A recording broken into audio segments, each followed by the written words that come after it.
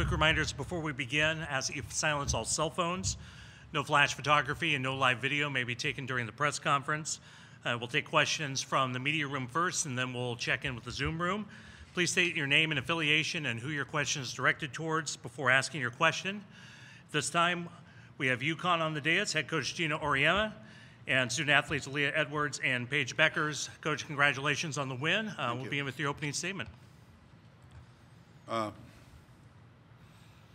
I don't know that I have one. So I'll let you guys go right ahead with the questions for the student athletes. All right, the floor is open. Let's start down here. Vic Schaefer does not subscribe to that philosophy. Lindsay Schnell, USA Today. Aaliyah, another dominant game from Paige. You said yesterday, you watch her do it in practice every day. I just wonder, are there times on the court that she does something and you're like, dang, that was pretty impressive? Or do you just shrug and think, well, Paige is just being Paige?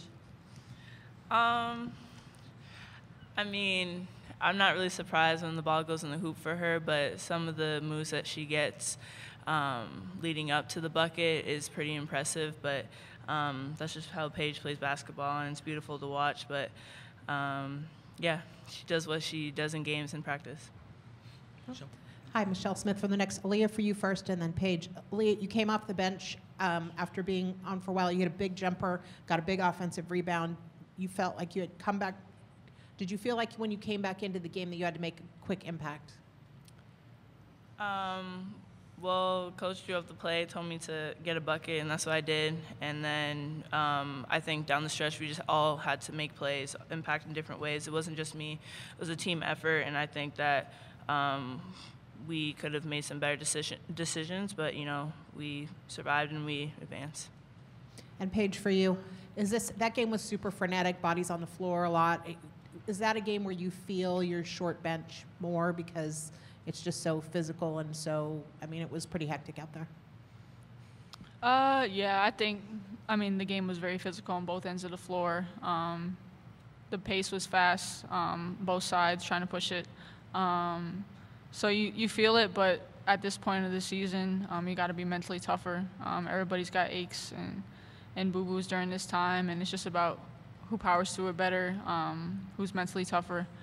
So it's just something we try not to really focus on. Can we get just a tiny bit more volume on the speakers, please? Next question. In the back. Vid Kumar with Texas Athletics. Could you guys just talk about what the next 48 hours looks like for you, just the mental preparation for the next biggest game of your career?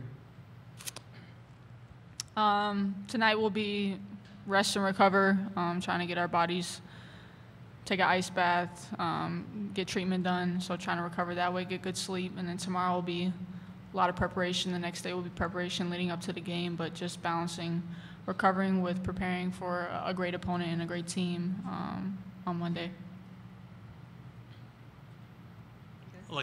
Alexa Philpott, ESPN, for either or both of you. Being able to hold Duke to only 18 made field goals and force 23 turnovers, what did you think was working so well on the defensive end, especially because you guys weren't, scoring in the 60s or 70s yourselves? I think defensively we were just playing smarter than we did on the offensive end, but I think that we took care of those possessions on the defensive end, made sure not to get them out of their flow. I think that we did a good job just disrupting and being effective that way. Do we have other questions for our student athletes? In the back. Luke Evans, Orange County Register. Paige, you said post-game you obviously don't get into the media of, one-on-one matchups and this and that, but just from a purely on-court standpoint, playing Juju on Monday, do you look at that and think, that's a matchup I want to take on defensively to try and slow her down a little bit with everything that she can do for USC, or do you just kind of leave that to the game plan? Leave it to the game plan. Let the scout be the scout. I know with a great player like that, it's not an individual defensive assignment, but it's a team defensive assignment. So it's everybody's responsibility to try to limit her touches, limit her shots, contain her. like a great player like that, it's best to not even let her get the ball. So I'm sure we'll work on it, go through it on the scout, and leave it up to the game plan. Back to Alexa. Paige, KK had a really impactful game on both ends. What did you see from her, and how did she really kind of rise to this moment? I just saw her being confident in her movements and what she wanted to do, the spots she wanted to get to on the floor on offense and defense, disrupting, just being KK, just being pesty, pushing the ball up the floor, getting into the lane, creating from there, and then pressuring the ball and getting deflections, getting steals on defense. So her just being confident, not thinking, just playing her game. I thought she did a great job tonight. Any other questions for our student athletes? All right, we appreciate your time. Thank you very much. Thank you. We'll see you tomorrow.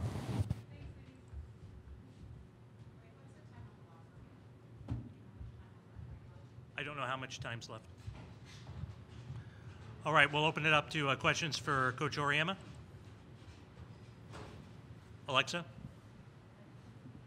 Alexa Philpoot, ESPN. Gino, did that, specifically the first half, did that remind you of the national title game against Stanford? Is that one of those games?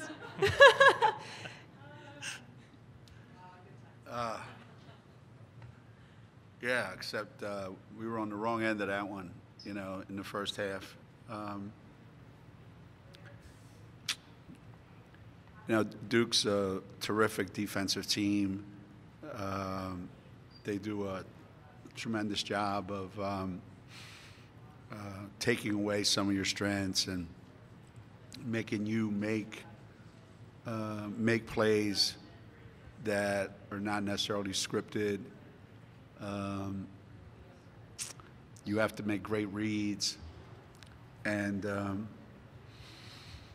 it was really hard in the beginning, you know, because you felt like they have 13 points at halftime, and I felt like we should have 30, and you know, it always comes back to get you when you leave a lot of points on the table. But scoring was not going to be easy tonight. At both ends, they weren't going to have an easy time scoring against us, and we weren't going to have an easy time scoring against them.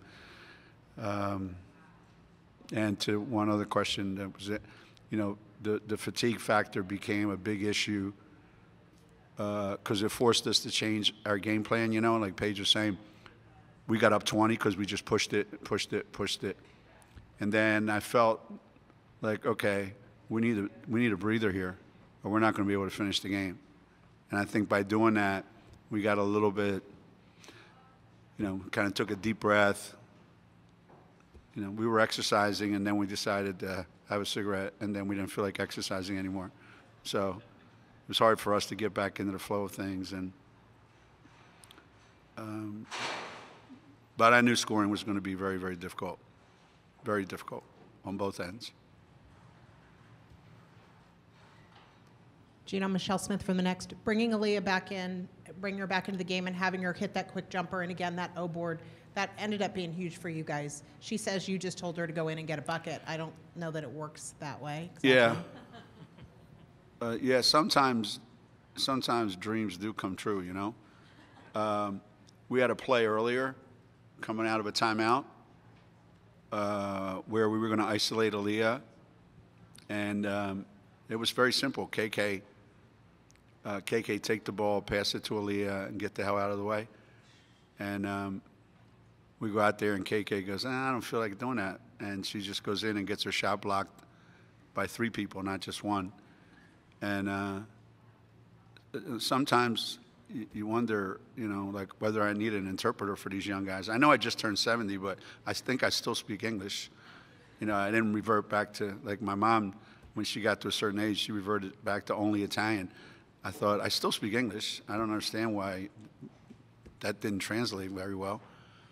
But we did feel like their pressure was so hard on our wings that Aaliyah was going to have some breathing room. And I felt like she could either get a layup or get a wide open jump shot. And thank God it was a big shot, huge shot.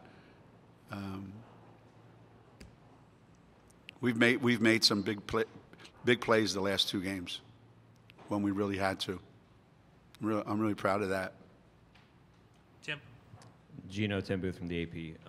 You talked about scoring being tough at both ends tonight. What did you feel like you guys did defensively really well, especially in the first half? Yeah, the first half I thought we were very disciplined, very active, and we were quick to the ball. I thought if we could take away a lot of the lanes to get to the basket and force a lot of jump shots and just really clog things up. And we did a great job of that. And I thought as the game went on, we either got mentally or physically tired. We stopped getting to our spots, and they started to exploit those driving lanes. When you get to this point, Final 8 games, Sweet 16 games, nobody just gets down 15, 16 and says, hell with it, we'll get the next one. And there is no next one, so everybody plays their butt off to the end. So you knew it wasn't going to last the way we were making it look really easy there for a while in the third quarter. But we couldn't sustain it. Vik Kumar with Texas Athletics. Congratulations, Coach, on the win. Thank you. Everybody wants to talk about, the matchup against USC with Paige and just the one-on-one matchup. But looking at it in a bigger scheme, you've been here, you've done this before. So how do you prepare this team for in the next 48 hours once again, just to really lock in and, go out there and give their best effort? Kind of what I said. I mean, at this time of the year, you have you're staring at the end of your season. So I think players play with a certain amount of desperation and passion, and some of our upperclassmen, they've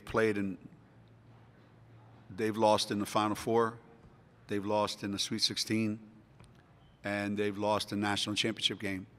So they've had a lot of experiences throughout their 4 years here. So, they understand that it's USC versus UConn, not Paige versus Juju. Because if we try to make it that, and this has happened a lot, somebody on their team will get 30, and then we'll all go home and go, yeah, we lost, but we did a great job on Juju, man. Congratulations. It's got to be our team versus their team, and see how it plays out.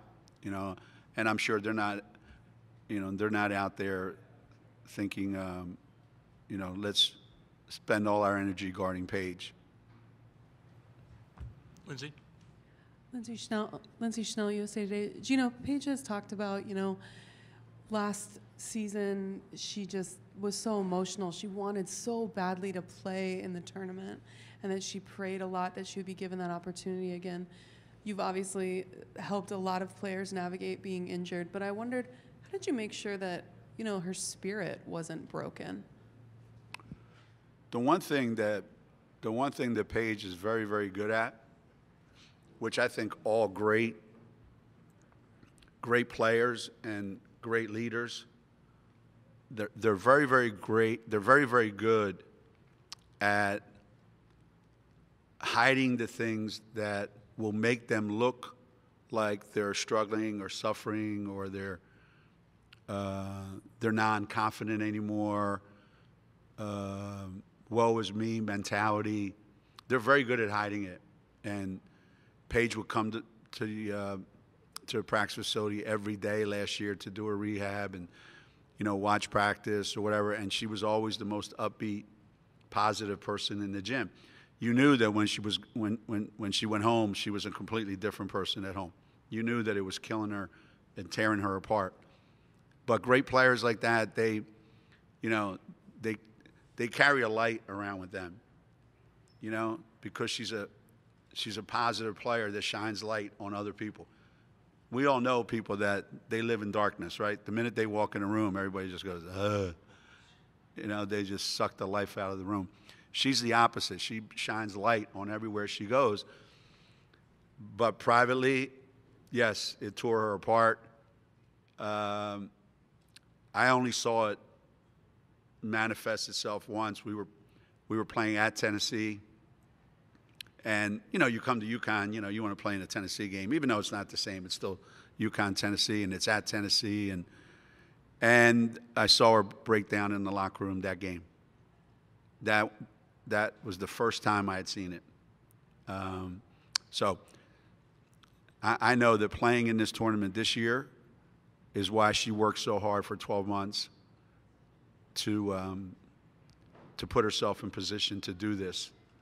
You know, players like her, the players in this tournament, you know, like every player, but players like her, Juju and Caitlin and Angel Reese, and, you know, you can name them, you know, Cardoza and all those great players that South Carolina has. They live for these games.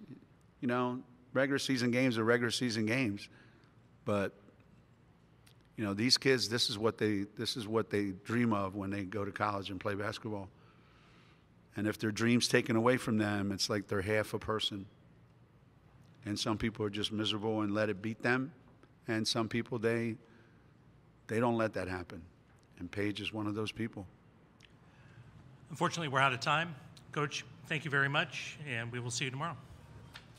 I'm going to go bathe my drink in some ice. I'm getting an ice bath.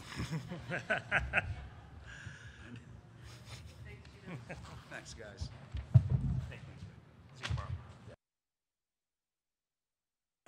We'll have Duke momentarily. There has been a